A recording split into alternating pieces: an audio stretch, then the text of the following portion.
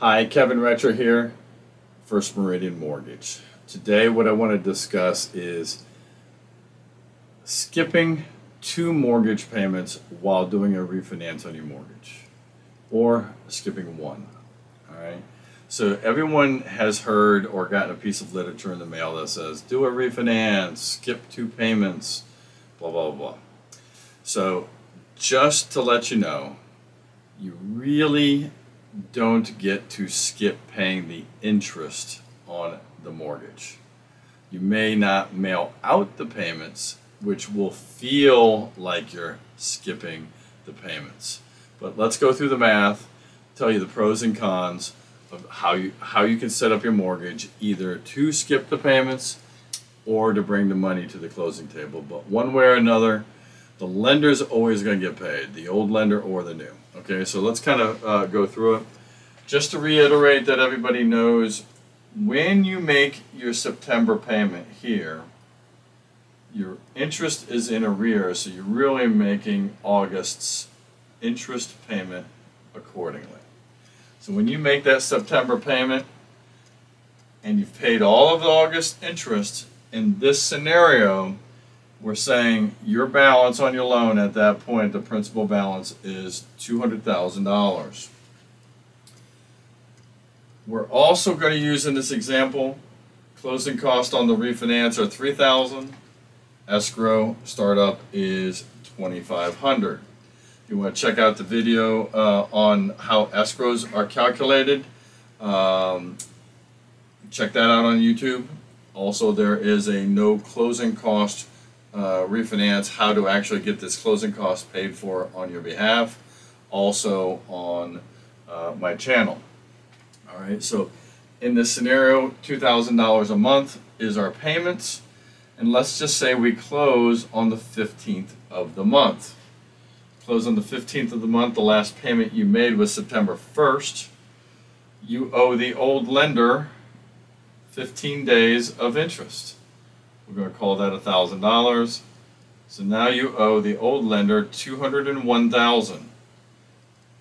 $1,000 of its interest, $200,000 in principal. That is this number here. We call that your payoff. All right. Now, the exciting new loan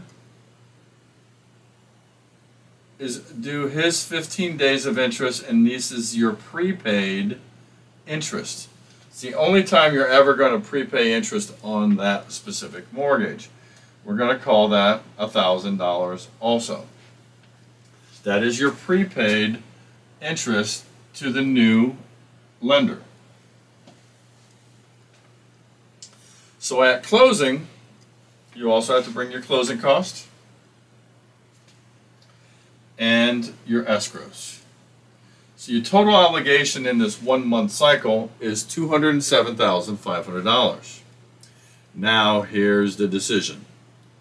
Do you bring $7,500 to the closing table and only finance $200,000, or do you elect to do $207,500 and bring no money to the table? That is a no out-of-pocket deal. That is not a no-cost deal. No out-of-pocket deal, if you did $207,000, you are essentially rolling in $2,500, $3,000, and $2,000. You actually get to, this is the skipped payment. You get to skip that. First payment's not due until November 1, and you get your current escrow account back from your current lender, typically within 30 days.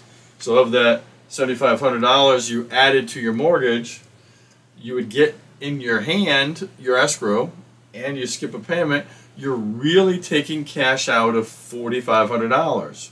$4,500 from 207 is $203,000. $200 and your $3,000 in closing costs. Option 2, what a lot of people do is they might just roll in the closing costs and do $203,000.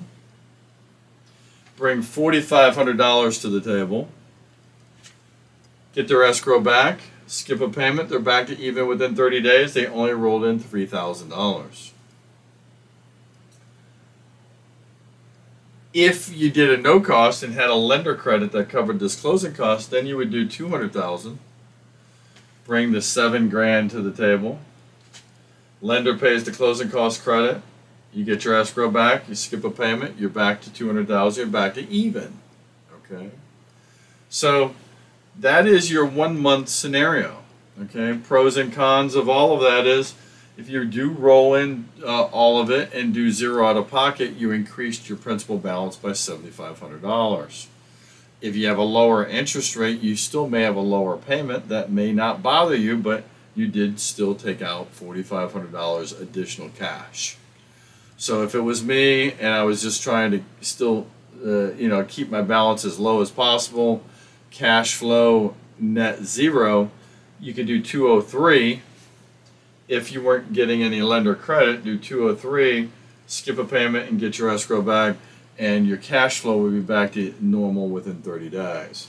So what about the 2 month scenario? That gets a little bit different. So how they do that is, instead of you mailing out this payment, they have you close on the 10th and they tell you don't make that payment.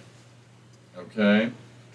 So when you don't make that payment, in the first payment you made here, you owed $200,000 principal, and now you owe 40 days of interest to the old lender, 30 plus 10. So we're going to call that $2,700. So in this scenario, $202,700 is your payoff. 2 payment scenario. Here's your new payoff. Remember, no free lunch. Here's that prepaid to get to the end of the month. All right, so that is right there. So now, $2,000, $2,000, $200,000. 204 is your obligation there. Closing costs, escrows. Now you're at $209,500. Goes back to the same scenario. You could do $209,000 and have a no out of pocket. You would then have skipped this payment and skipped this payment. First payment would not be until December in this scenario. You'd skip 2 payments, get your escrow back. That's $6,500 of the $9,500 if you brought it to the table, or if you finance that, you're left with the $3,000. Again, if you could get a lender credit to cover that, perfect. Okay. Either way, if you wanted to be cash flow neutral, you would do $203,000 and bring $6,500 to the table. Bring in $6,500 to the table. You skip 2 payments. That's 4 times 2K. That's 4K. Get your escrow back, and you're back to zero. Okay, so keep in mind, in all of these equations, there's a pros and cons to rolling it in or bringing the cash to the closing table, but the quasi-skipping the payment is only not mailing it out. You actually have to meet your monthly obligations at closing, whether it's for 1 month or 2 months, when you do your refinance. So in conclusion, there's no real skipping of the payments. You bring the money to the closing table. But how you do that and the effects it has on your family can have dramatic differences.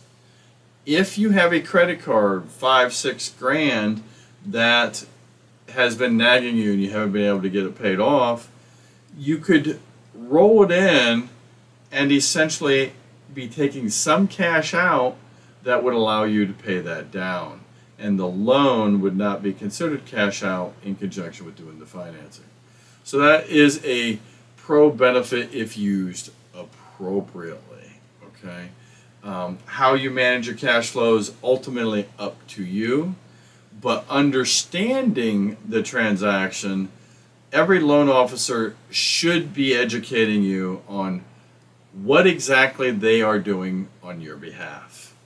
So if someone says, skip 2 payments, you have to ask yourself, how much money am I bringing to the closing table? If it's 0, they're rolling everything in. If you're cool with that, I'm cool with it also.